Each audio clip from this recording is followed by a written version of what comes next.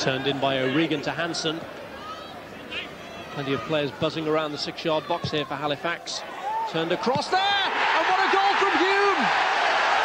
The captain was in the right place at the right time to score his second goal of the season. And they may not have had much possession early on, but they've had the better chances, and they've got the first goal.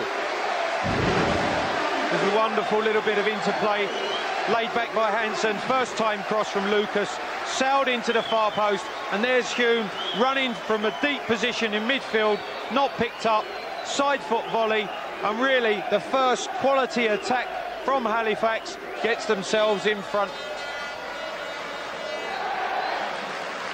A scything finish from Kevin Hulme to add to that spectacular 25-yarder he scored here against Shrewsbury a week ago.